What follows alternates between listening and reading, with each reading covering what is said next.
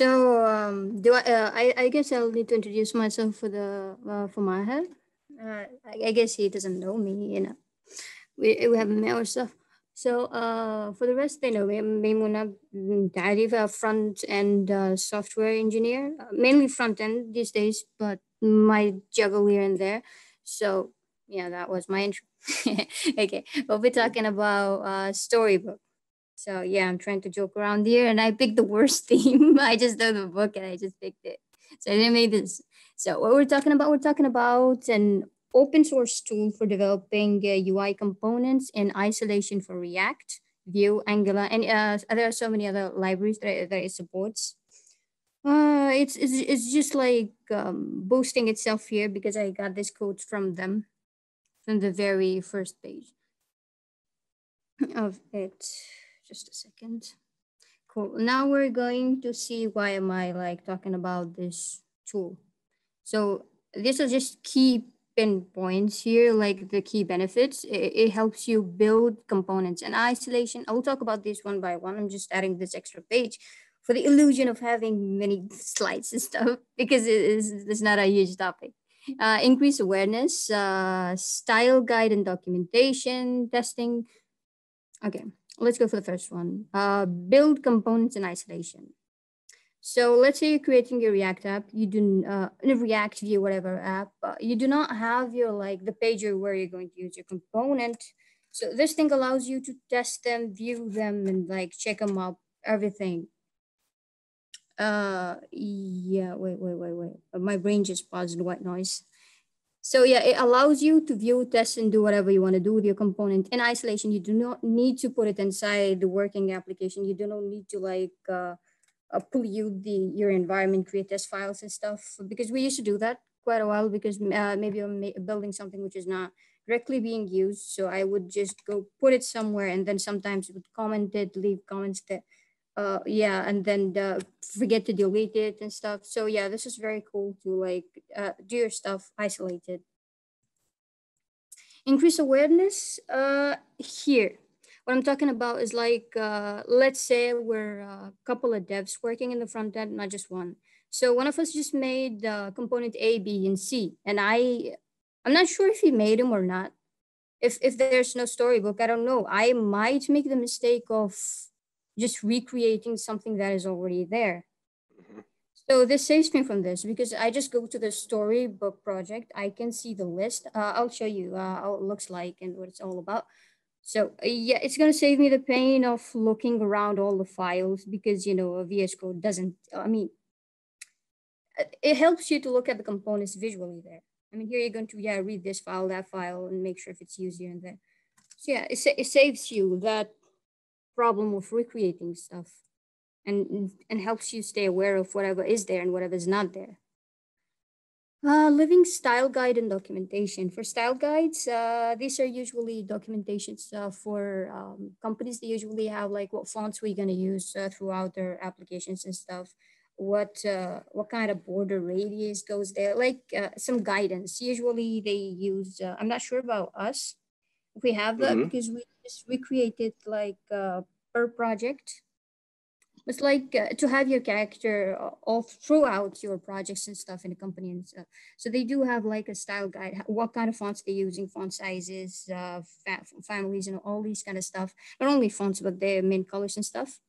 So yeah, instead of having a dull PDF or having your sketch files, you could have them in Storybook where you can interact, see them, and by adding some add-ons, you can also see how to make them, like use them directly by copy pasting the code.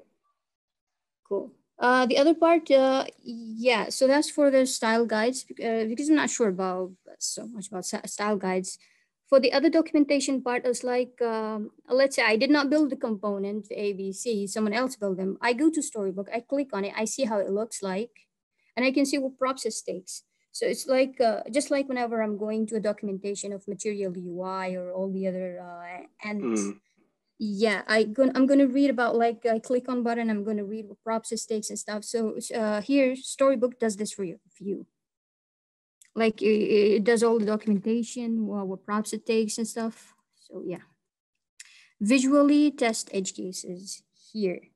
Um, let me just read this one. You can see if it's looking fine. Yeah, you can see, of course, if it's looking fine, if it has the right colors or not, if it's responsive or not, because it has the feature. I'm not sure if it's an add-on or directly there, but you can like change screen sizes and stuff. You can also view what props are working or not in it.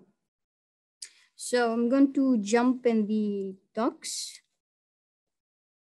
and how they're using it. Okay. Okay, this is ours. This is ours. So this is how Storybook looks like. Whatever you add, we've created the button. We just add it to Storybook. Storybook is going to like, yeah, these are the two different types of buttons we have here. Not the two different types, but the two subtypes of base button. So it gives you the playground to play with the background colors and stuff. So whatever props you added there, it allows you to play with them without actually having to code the button. Reuse the button somewhere just to make sure if it has whatever you're looking for. The width and stuff, I guess it was about 100% before I played with it a bit. So yeah, looking through here, as I said, it visually helps you like test your stuff. I just realized I do not have a prop for changing the font color. It says white, so I'm gonna change that one. Good for me to know. So yeah, wait a minute. Yeah, it helps you add a grid and stuff. Here you can check the responsiveness of whatever component you have. So this is part of that testing part, like tablet view, whatever view. So it's all isolated. Let's go a bit with their component, their own library. So I do not have all the add-ons in our project, but we do have them. They do have them. This is an example project you can access from their website. So their add-ons are like a bit cooler. They have this story one. Yeah, this caught my attention, and the accessibility one. So here, this is the exact code that you're going to, after importing your component, like paste it there, which is going to bring that component there with the same arguments. And well, we have here, okay.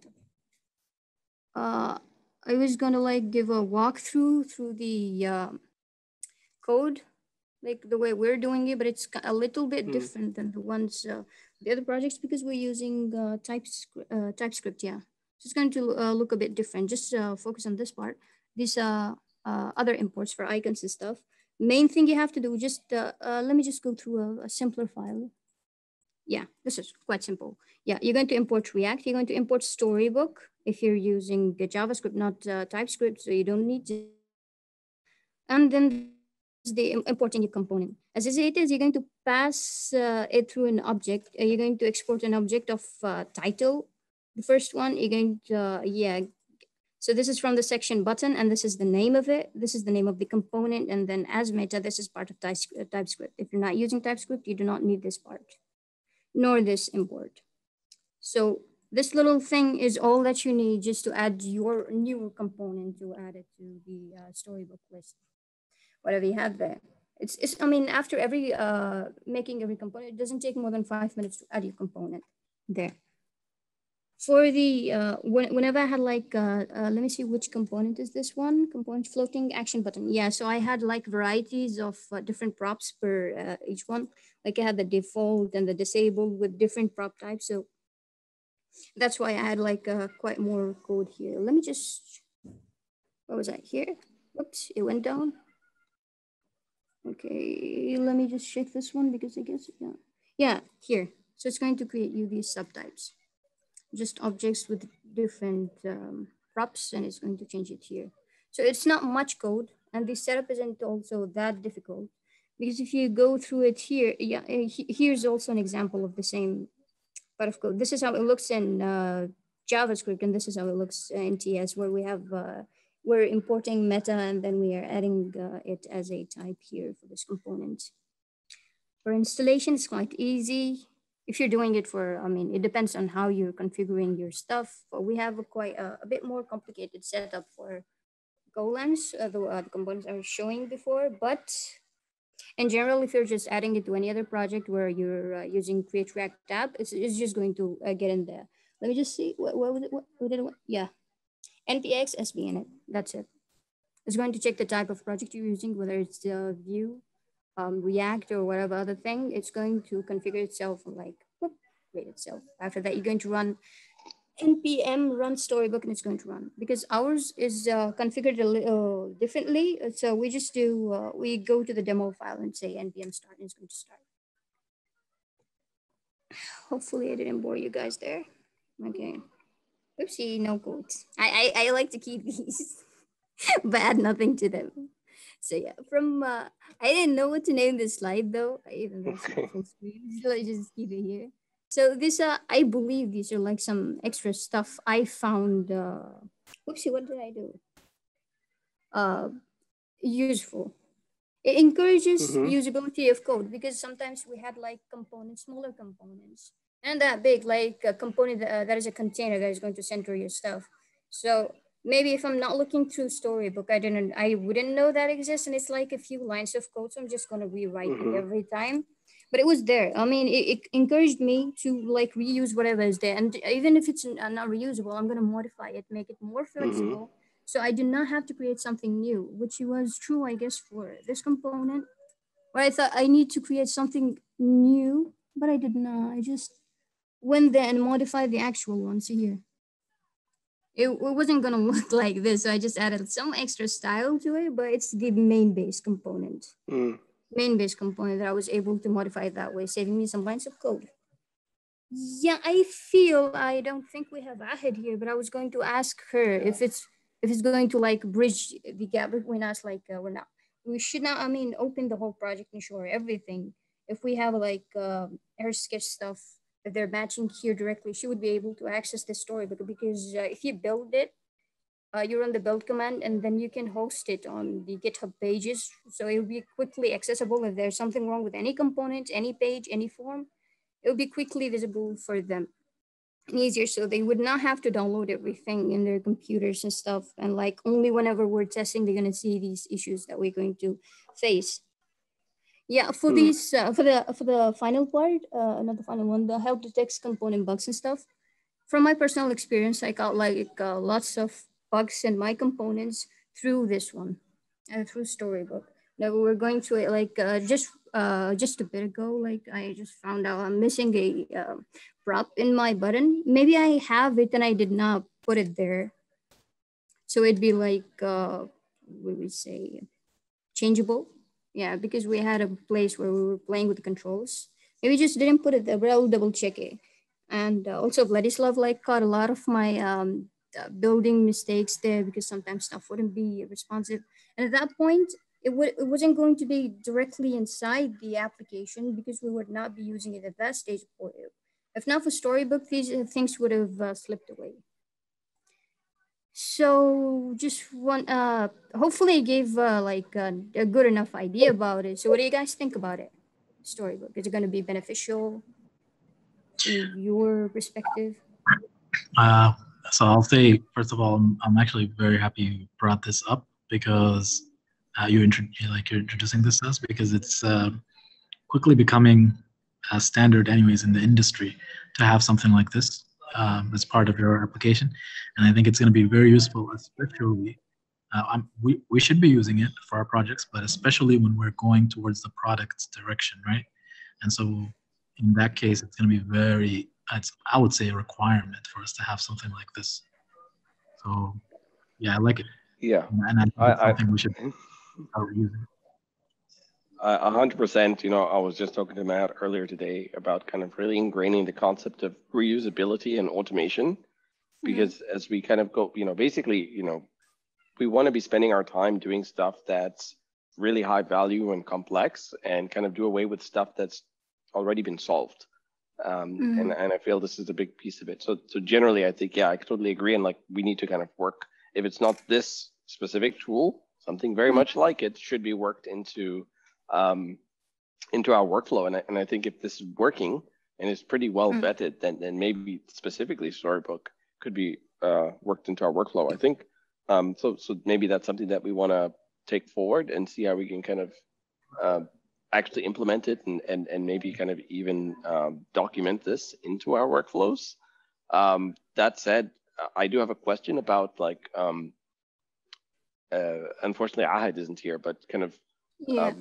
How does this kind of fit into the actual workflow? So, let's say you have a new project, we Mm-hmm. do a little discovery work, certain types of projects, even Golands, for instance. What Mm-hmm. really sold the project was actually the sketch files, was actually the design. Um, Mm-hmm. and so, what would that workflow look like, right? So I would go in there and build like a Figma or design file, Yeah. or sketch file, and then what? What happens after that? Okay, she creates the sketch file. Let's say she gives us some nice typography, some nice buttons and stuff. We're gonna take a look at it. We have to create these buttons and stuff anyways. We have to create the low level components anyway. So we're going to create them. The extra step would be there just to, from the very beginning of the project, install Storybook or maybe in the middle, and then start adding your made up components, not made up. I mean the components you just made, add them to Storybook. It wouldn't take much work. I mean, as you saw, the files are quite simple. It's just you import it and then you add it to the little object, and that's it. It's going to run. Correct me if I'm wrong, Maimuna. So this is how I'm imagining it. It would be, so we get our designs. Let's say we build Mm-hmm. our button component or whatever, Mm-hmm.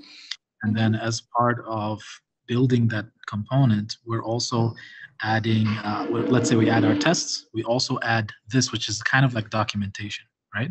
So we'll add Yeah. this as well as part of building our component. So it's just an additional step in our implementation process. Is that correct? Would you Yeah. say? Yeah. That's what I meant. Okay. I also have a question. Yeah. I've been curious about this tool for a long time. I haven't actually looked at it. So, but I'm glad. That's why I'm happy you brought it up. So when it comes to, because you showed us, you can kind of customize the components through the Storybook dashboard or whatever it's called. Mm-hmm. When you're making a customization, that's just like testing it out, right? It's as if you're opening your dev tools and you're testing something on a live site. It Yeah. doesn't mean anything is changing. You're just testing it out and then implementing it later in your actual code base. Is that I did not understand your question quite a bit. You're asking me how do I customize it there, or are you asking me if it is the part of where I'm testing it? uh, my question is? I saw when you were showing a Storybook dashboard, right?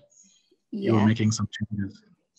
Ah, yeah, Where, yeah, yeah, those changes are just for testing purposes. They're not actual. It's not like you're actually changing anything in the component itself. Storybook is not for changing anything exactly. in the component, correct? Exactly. It's just Exactly. documentation. So, Is that yeah. how you look at it? So what I was saying, yeah, these changes are just like we're just redrawing our component again and again on the screen with different props. So this is just like using it in a different page. This is not going to change the actual component. This is just the props. Like let's say I'm using it for a certain page as it for to be in the default state. Of course, we're not gonna have it that way. We're going to change the text and stuff.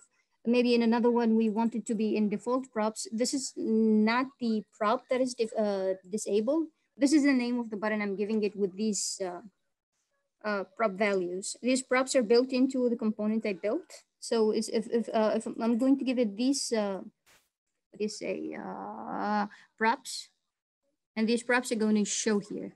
Whatever prop I add there, it is going to show here for the button. This is not the exact button I was showing there. That was a floating button.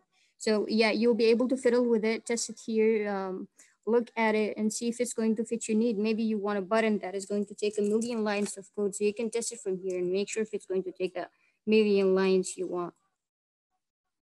And if it's going to break that case, and of course we're not going to use that thing, that case exactly.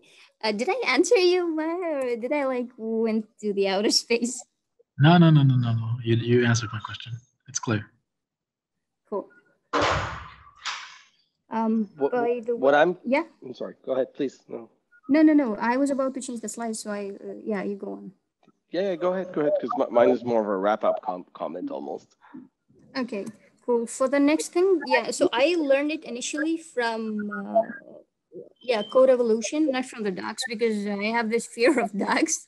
I'm getting over it. So I learned it from a Code Evolution channel, YouTube channel. It has everything about React. basics, intermediate, some extra libraries like Formic itself, like from zero to advanced and kind of stuff. Also Storybook. I guess it was the only place I found Storybook like discussed in details. I did not find it anywhere else on the internet. From my searching perspective, like I did search, I did not find it. So this was where I learned it, and I recommend if you want to learn it, so try Code Evolution's channel, and it's like one of the very first what do you say playlists you're gonna find there. Yeah, and I wanted to say thanks for being here. I'm just making sure any other questions. Yeah, and bottom here, I'm just giving the credits to the guys who designed these slides. I didn't. Okay. Nice choice, though. And yes, it's really important to have attribution. Yeah, I don't know. I thought this was really interesting. I think for me, the last sort of question / comment is how fast are we going to be integrating this into our workflow? We do have a few projects like on the horizon. And I would like to see, as I always mention, each project better than the previous one. So I just want to see how we can kind of implement into the workflow in a way that's not shoehorning, in a way that's kind of cumulatively adding value rather than just like forcing it in and not doing this properly. So does anybody have any ideas kind of what would be the next practical thing to do here? Maybe before the next project, let's just have like a short workshop. We're going to like demo it and like record the demo and whatever, and like provide these resources we have. So I'm sure this is one of the simplest libraries I found. Like it does have its complexities, but whatever I am using are like the 80% of the easy stuff of it. So it's not like that hard to learn. Okay. And then I guess from a systems perspective, like from a company workflow perspective, I guess this question is more for Matt. What would you propose we do to kind of embed this into our workflow? Well, going forward, I think no matter what, this is going to be, I mean, critical to have in our, because we're doing bigger projects, so we need to make sure that we have everything in check. And then I'm working. I mean, everything I'm working on is the transition project, and if our projects are transitioning, like from a team to another team, this is going to be critical. Sorry, I think I lost your question. I'm just like, yeah. No. First of all, I totally agree. Totally agree with all that sentiment. Again, this goes with the theme of sort of handovers and seamless transitions. I think that's one huge problem to solve. But really, the question was like, how do we kind of embed this into our workflow so that it's not just us who are on the call that are going to be using it, but this hopefully will be implemented company-wide. So in the workflow, in my opinion, the way I see it is we're going to be doing this as part of implementation. So when you're implementing, specifically when you're working on the UI, as you're building whatever component you're building, you're going to have to test it. You're going to have to also add it. You're going to have to document it, right? And to me, this is the documentation, where you have a place for it, and then someone can go, anybody can go, any designer can go and say, actually, let's change it to this, let's change it to that. They can test it out. They can, So I think this is something I'm thinking already of adding it to our engineering standards as a technology that we should be using. And in my opinion, it's in the implementation stage. So as you're implementing, you're adding components to the storybook. I don't know if that is the answer. I mean, there is no. I mean, I'm not looking for any particular answer other than I'd like to see this embedded as part of our workflow. And yeah, I think that your solution sort of aligns with what that. I mentioned though is a good thing, which is maybe like a quick workshop, even this course that she's mentioning. I mean, just a thing we recommend for everybody in the team. Just check this out. Whatever it is, just to get familiar. And I think like Maimuna, maybe that's like a cool thing you could do. Like as we add this to our engineering standards, as Matt said in the implementation phase, since you've actually used these tutorials, maybe you can even like high grade it, so you can kind of like prioritize like, okay, look, if you're only going to do the most minimum stuff in these like docs, like just look at these things to get started. So so at the very least, you know, the value added here is that people can get started as fast as possible, basically. That mentioned as a workshop or as like writing a well, like a as post or writing it down something? to, I would say writing it down as part of the documentation. And then then we can decide like if a workshop is needed, and then if so, then like then we can just coordinate them. It's not rocket science. Cool. I'll do Okay. that. Yeah, I'll do that. All right. I have one last question. Yeah. Sorry.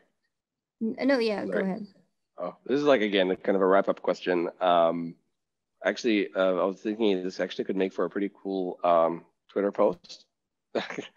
I hope you don't mind. Maybe if we just like take like some snippets, I might GIF it a little bit, and turn it into a Twitter post. I'll share it with you beforehand, but just wanted to get your approval before we do that. It'll be just like a few, maybe just like a few seconds with some comments, like a high level summary. Yeah, cool.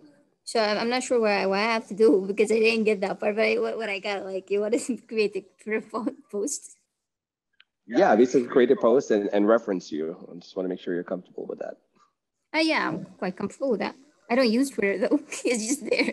That's fine. That's fine. Cool. So anything else, guys? Thanks, That's all for Maimuna. me. I like it. And I think we need to implement it in PhazeRo, in my opinion. Yeah, I agree with you.